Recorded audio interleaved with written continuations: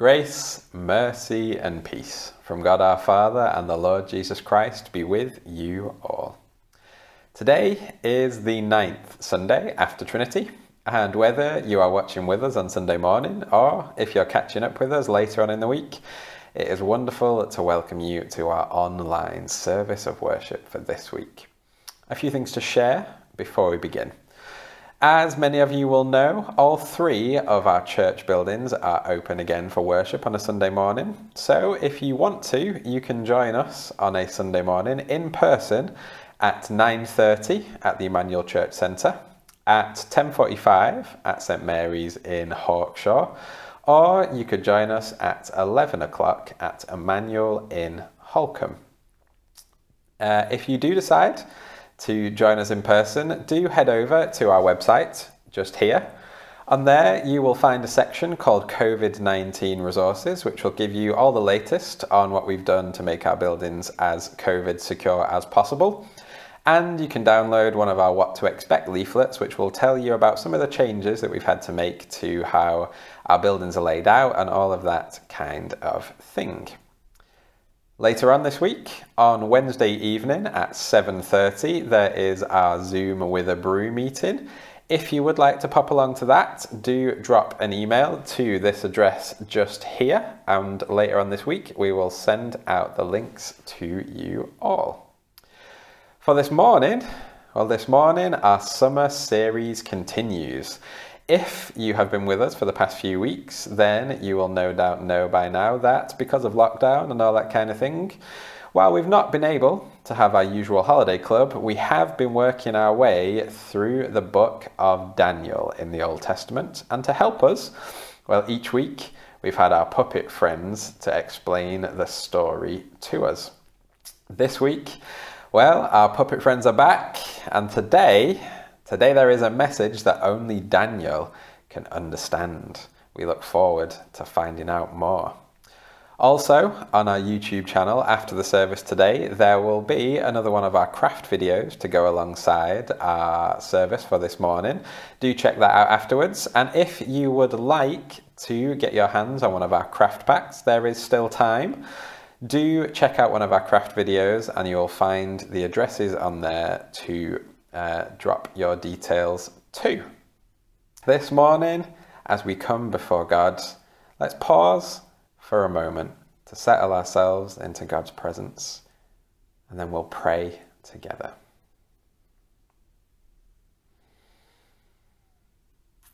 Loving God, we have come to worship you. Help us to pray to you in faith, to sing your praise with gratitude, and to listen to your word with eagerness through Christ our Lord. Amen. Our first song for this morning is You're the Word of God the Father.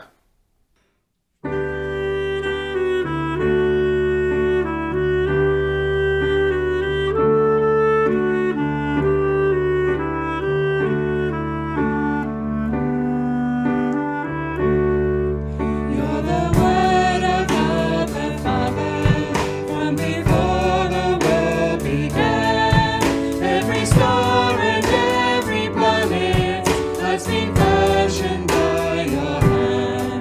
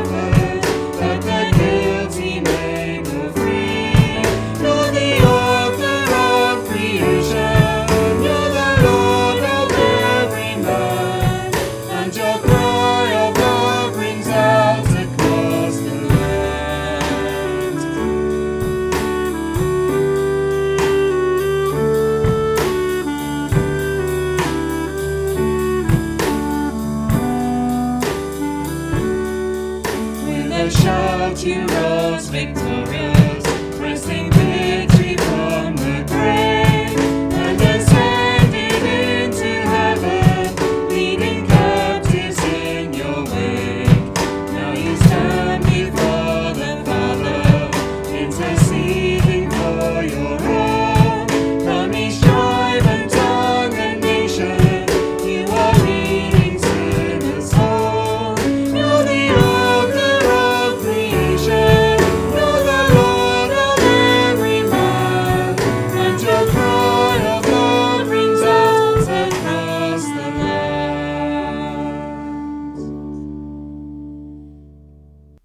And as we come together to our time of confession, well, we remember that in every week that goes by, there will have been those moments when we decide to live for ourselves rather than choosing to live for God. We remember those words from the prophet Isaiah. We all, like sheep, have gone astray. Each one of us has turned to our own way. So in a moment of quiet, we remember before God all of those ways this week where we've chosen to live for ourselves rather than for Him. We remember them before God and we ask His forgiveness.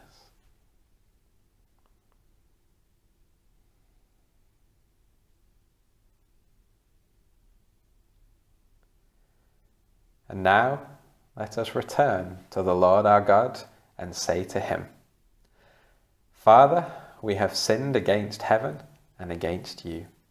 We are not worthy to be called your children. We turn to you again. Have mercy on us. Bring us back to yourself as those who once were dead, but now have life through Christ our Lord. Amen. So when we do come before God and we say sorry for the things that we've done wrong, at the foot of the cross of Jesus, we find a love willing to forgive us everything that has gone before.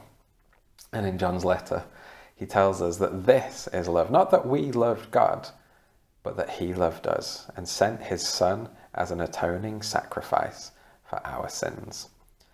So thankful for everything that Jesus has done on our behalf, we remember these words of absolution. May the Father of all mercies cleanse us from our sins and restore us in His image to the praise and glory of His name through Jesus Christ our Lord. Amen. And now, our puppets, well, they're going to show us the writing on the wall. Oh, hello. It's me, Lionel, once again. I seem to have been waiting for ages for it to be my turn to have a part in the story. I would like a part that I can really get my teeth into. See what I did there? Do you get it? Get my teeth into? Oh, I'm wasted here. Anyway, I've had to put up with old Nebuchadnezzar thinking that he's the world's most powerful king with his weird dreams and that silly little gold statue business. Well, until he found out that there is a king even more powerful than him. And believe it or not, it's not even me, king of the beasts. No, it's God. Who knew? Well, old Nebuchadnezzar soon found that out. But that's a few years ago, and we have a new king of Babylon now, King Belshazzar. Let's see how he gets on. Oh, I say, I wonder what's going on here. It looks as if someone is having a do. Am I invited, I ask myself. The answer to your question is no, you're not. I am indeed King Belshazzar, and you need to get back to your den where you belong. Now, shoo! Shoo? What does he think I am? A pigeon? Hasn't he noticed my giant teeth and massive claws? Ha! Well, I don't want smelly lions around scaring the guests. Did I mention I'm having a party? A great big banquet? It's to celebrate me being me! Ha! It's going to be the biggest event of the year. I do love parties. I love being the centre of attention, even though I'm always the centre of attention. Well, I am king after all. So there are 1,000 noblemen coming, all with a +1. There's going to be music and an all-you-can-eat buffet with pizza and prawn cocktail crisps, my favourite, and as much wine as you can drink.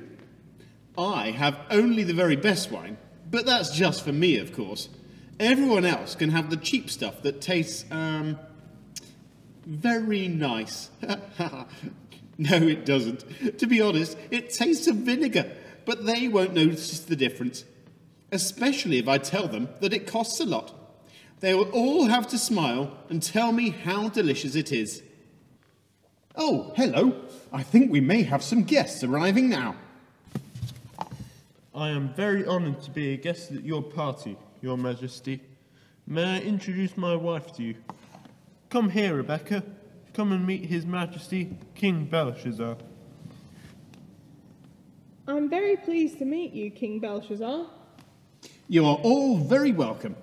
Here, do have a goblet of wine. It's a very expensive little number I've had brought in especially for the occasion. Shh, don't say anything. Don't drink it. It's disgusting. What was that? Did someone say something? Perhaps not. This wine is indeed very unusual. Yes, very distinctive. Expensive, you say? Very expensive. I thought you might like it. In fact, I have an idea. Many years ago, when my forefather, King Nebuchadnezzar, besieged Jerusalem and brought the silver and gold goblets from the temple for safekeeping, he locked them away in his trophy cabinet. Well, I think this would be the perfect occasion to bring them out of the trophy cabinet and use them. Servants, fetch the silver and gold goblets. Ha ha! Well, this will make my party extra special. What wonderful goblets they are. I wonder why I haven't thought of this before. It would make even the cheapest wine taste delectable, which is just as well. So, let's have a toast. I give you the God of Silver. The God of Silver. Hooray! Hooray! I give you the God of Gold. The God of Gold. Hooray! Hooray! I give you the God of Bronze. The God of Bronze. Hooray! I give you the God of Iron. The God of Iron. Hooray! Hooray! Oh, this is fun. I give you, what's that? It's a hand. What's it doing? It's writing, Your Majesty. Writing on the wall. I thought I was seeing things. I thought it was the wine. No, Your Majesty. It is definitely writing on the wall. Oh, I'm scared. My legs have gone all weak. I can feel my knees knocking together. But what is it writing? What does it say? It says, Mene, Tekel, Parsin. Well, what does that mean? Is it a message? Servants, call for my sorcerers and astrologers. I need someone to come and explain it to me. If anyone can explain it to me, I will give him a purple robe and place a gold chain around his neck, and I will make him the third highest ruler in Babylon as a reward.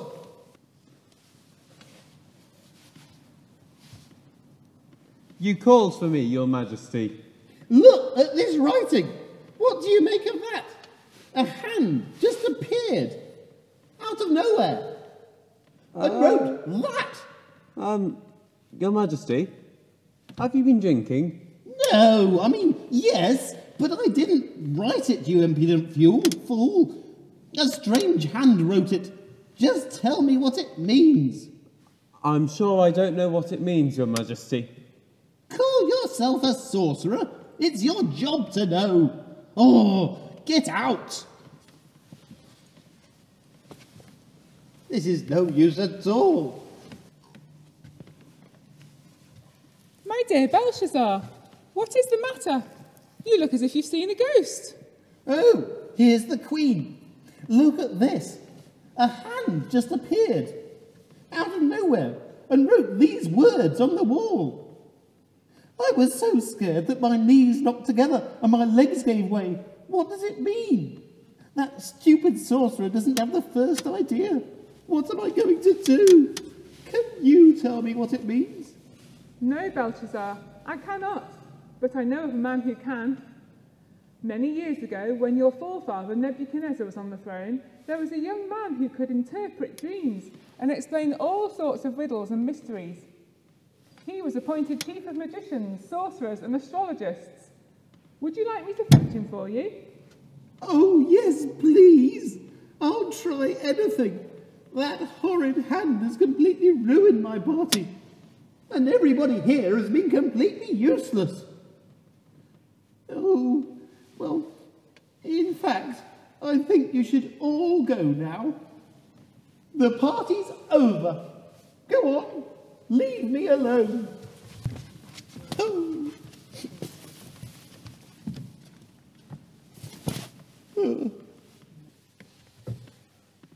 You called for me, Your Majesty. Oh, yes. I did. I understand you're able to interpret dreams and explain all sorts of riddles and mysteries. Well, so if you can explain to me what the writing on this wall means, I'll reward you by giving you a purple robe and place your gold chain around your neck, and I'll make you the third highest ruler in Babylon. Your Majesty, you can keep your gifts and give your rewards to someone else. But I will certainly explain what these words mean to you. Go on, tell me. Your forefather, Nebuchadnezzar, was a very bad man who was full of his own importance and cruel to his people. And because he would not mend his ways, the Most High God, the real God of heaven and earth, took away his kingdom until he changed his ways and became humble. After that, his kingdom was given back to him, and he became a good ruler who worshipped the one true God. But you, King Belshazzar, do not worship the one true God, but instead praise the gods of silver and gold. However, these gods do not have the power over life and death. The words on the wall say, Mene, Mene, Tekel Parsin. They mean that your days are numbered and that your reign has come to an end. You have been weighed on the scales and found wanting, and that the kingdom of Babylon will be divided between the Medes and the Persians. So tell me again exactly what that means, just so I can get it clear in my mind. Well, Your Majesty, God has judged you and found that you have done many evil deeds. Therefore, I regret to tell you, King Belshazzar, that because you have behaved badly in the eyes of God, you will lose your life and your kingdom will be taken over by Medes and Persians. Medes and Persians? No one can defeat the Babylonians. I think this god must have got his facts wrong. Even so, it's not your fault. We will just have to wait and see now whether this prophecy comes true. But because you have done as I asked, I insist that you accept my gift of a purple robe and a gold chain. Servants, and as promised, you will become the third highest ruler in all of Babylon. Have we got the gold chain? Excellent. Good job, servants. Excellent. You're looking fabulous, Daniel. I'm sure we'll have a long and prosperous time together.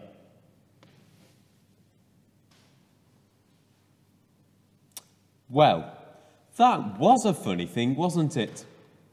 But no sooner did Daniel tell him what was going to happen than it did. That very same night, King Belshazzar popped his clogs, and that was indeed the end of the Babylonian Empire. I wonder if the Medes, whoever they are, need lions. They must do. Everyone needs lions. And now our reading for this morning. The reading this morning is taken from Paul's letter to the Ephesians, the 4th chapter, verses 1 to 6 and 11 to 16. As a prisoner for the Lord, then, I urge you to live a life worthy of the calling you have received. Be completely humble and gentle. Be patient, bearing with one another in love. Make every effort to keep the unity of the Spirit through the bond of peace. There is one body and one Spirit, just as you were called to one hope when you were called. One Lord, one faith, one baptism, one God and Father of all, who is over all and through all and in all. So Christ himself gave the apostles, the prophets, the evangelists, the pastors and teachers to equip his people for works of service, so that the body of Christ may be built up until we all reach unity in the faith and in the knowledge of the Son of God, and become mature, attaining to the whole measure of the fullness of Christ. Then we will no longer be infants, tossed back and forth by the waves, and blown here and there by every wind of teaching, and by the cunning and craftiness of people in their deceitful scheming. Instead, speaking the truth in love, we will grow to become in every respect the mature body of him who is the head, that is, Christ. From him the whole body, joined and held together by every supporting ligament, grows and builds itself up in love as each part does its work. This is the word of the Lord. Our next song, before Robert comes to speak to us, is Our God is a Great Big God.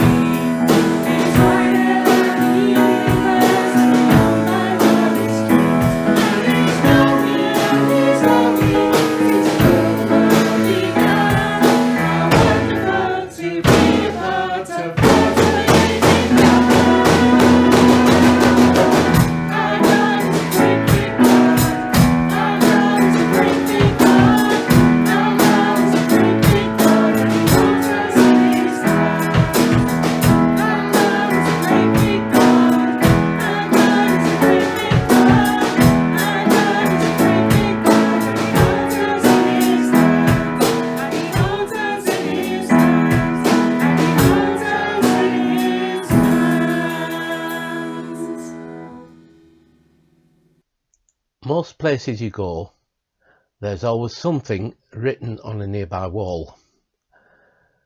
Most of the time, they're usually street signs fixed to the wall or posters advertising all sorts of things. Some of the time, the writing's about something happening locally, like Save Our Park, or it could be something national, like Black Lives Matter. Sometimes, when I was a bit younger, a certain gentleman must have travelled all over the country writing "Kilroy was here" over any wall he could.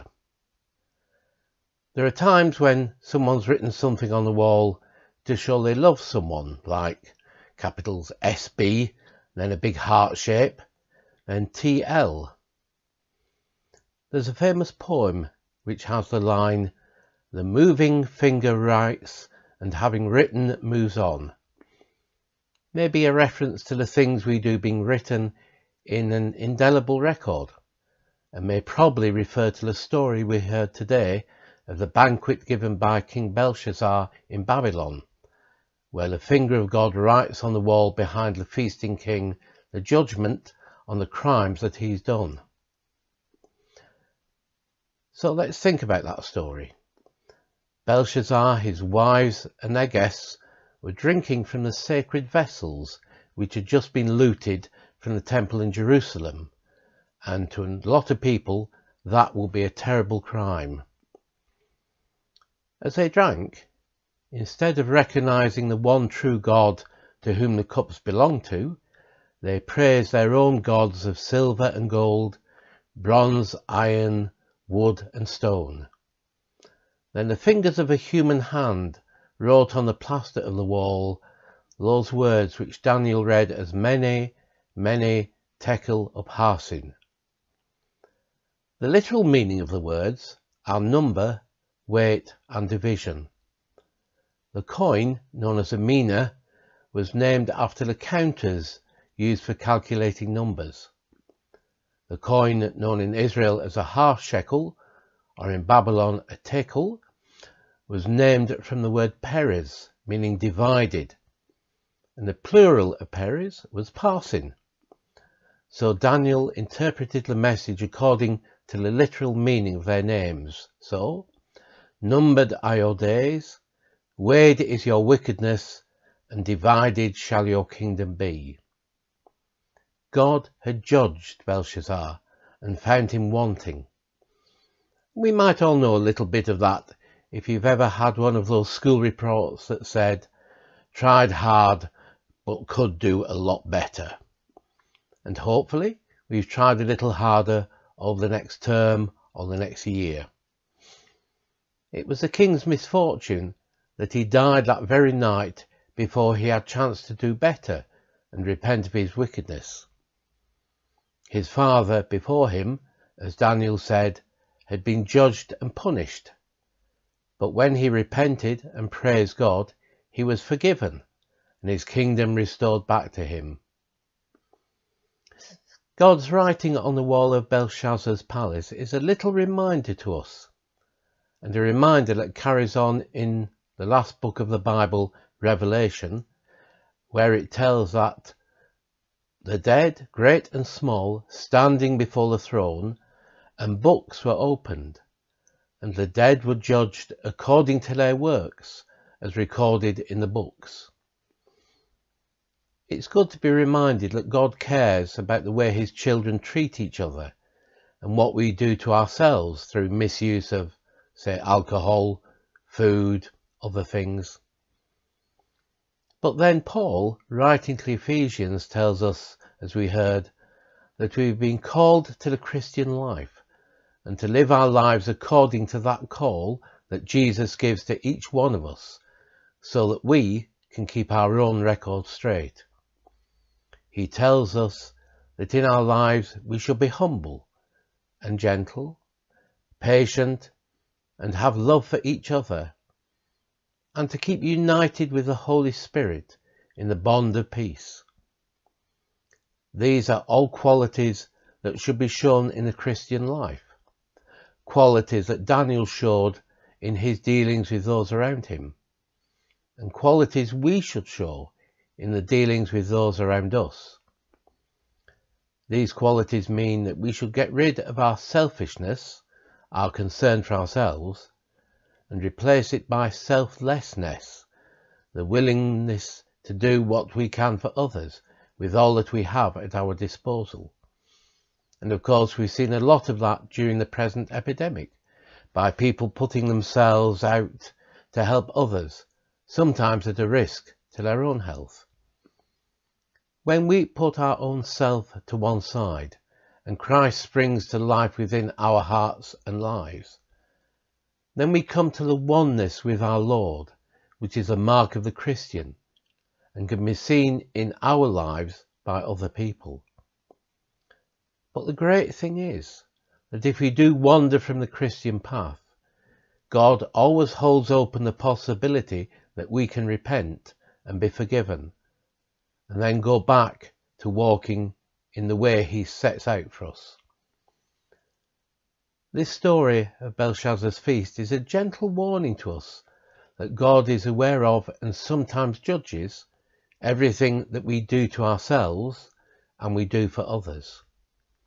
We know that our reward is eternal life with him, and when on the last day our deeds are read from the books, we can hope he will say to us, "Welcome and come to eternal life, my good and faithful servant." And so, as we stand before God, who is Father, Son, and Holy Spirit, we affirm our faith together. Do you believe and trust in God the Father, source of all being and life, the one for whom we exist? We believe and trust in him. Do you believe and trust in God the Son, who took our human nature, died for us, and rose again? We believe and trust in him. Do you believe and trust in God the Holy Spirit, who gives life to the people of God and who makes Christ known in the world? We believe and trust in him. This is the faith of the Church. This is our faith. We believe and trust in one God, Father, Son, and Holy Spirit. Amen. Our next song, before we come to our prayers, is "Who Breaks the Power?"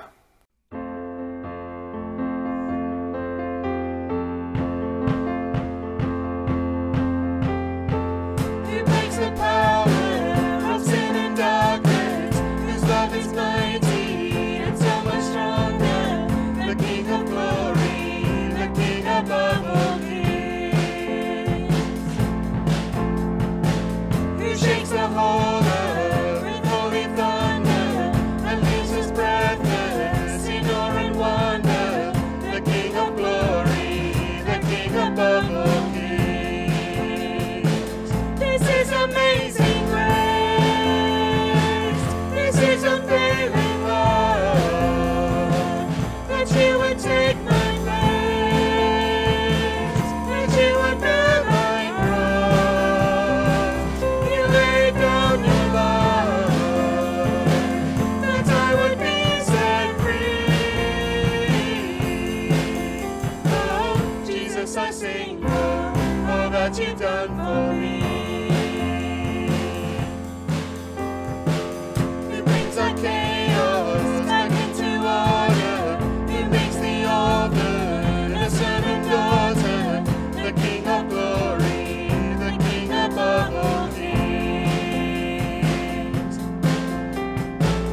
Who rules the nations with truth and justice, shines like the sun in all of its brilliance. The King of glory, the King above all kings.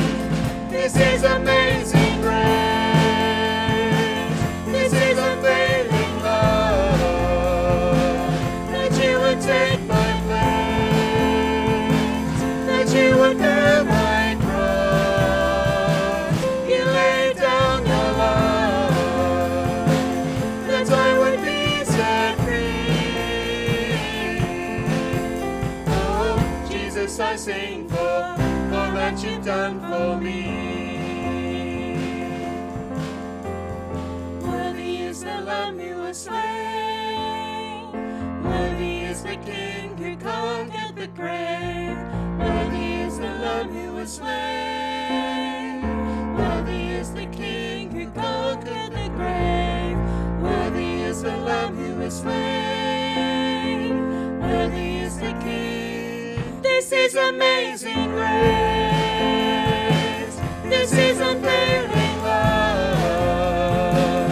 That you would take my place. That you would bear my cross.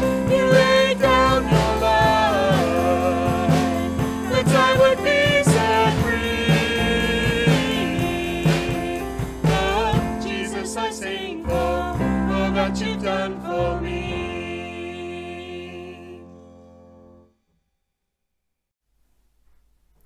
Let's pray. As we begin, let's think about the words Paul wrote to the Romans. May the God of hope fill us with all joy and peace as we trust in him, so that we may overflow with hope by the power of the Holy Spirit. We begin by praying for the world. In particular, we pray for Beirut in Lebanon after the explosion this week. We pray for those wounded and those who have lost loved ones. And we lift up in prayer the emergency services and the hospitals that are struggling to cope. We pray for the relief organisations such as Tear Fund as they serve to help communities to recover. And in our own country, we pray for those still affected by COVID-19, all those who now faced with local lockdowns. We pray for those who find lockdown hard, with all the uncertainty and loneliness it might bring. And we pray that as this affects us locally and as a church, that we would be given your wisdom to know how to reach out to those in need. And we pray that at this time our faith in you would grow as we look to you for help, so that we would be united as a church family. And as we close, Father of all, you have given us your Son to be the Saviour of the world. Welcome us as your children into your kingdom, to enjoy your presence now and forever. Amen. And the collect for this, the 9th Sunday after Trinity. Gracious Father, revive your church in our day and make her holy, strong and faithful for your glory's sake, through Jesus Christ our Lord. And bringing all of our prayers together, we share in that prayer that Jesus himself taught us. Our Father in heaven, hallowed be your name. Your kingdom come, your will be done, on earth as in heaven.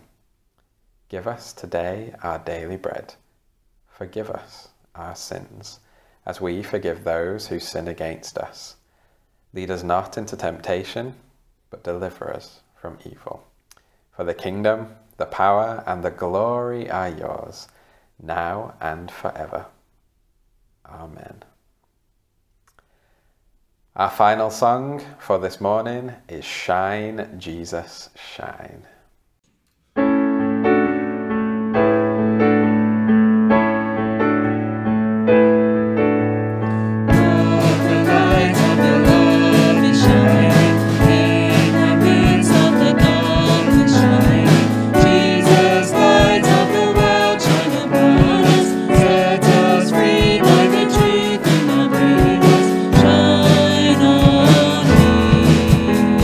Shine on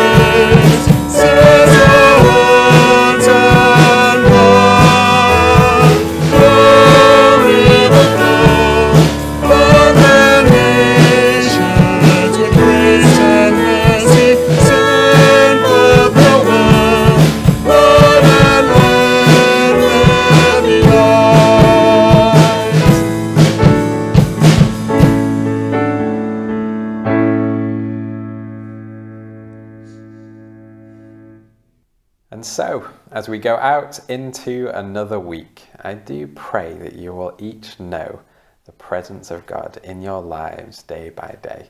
And I do wish you every blessing that knowing our Lord Jesus Christ can bring. And as we end, why don't we share the words of the grace together? The grace of our Lord Jesus Christ, and the love of God, and the fellowship of the Holy Spirit be with us all evermore. Amen.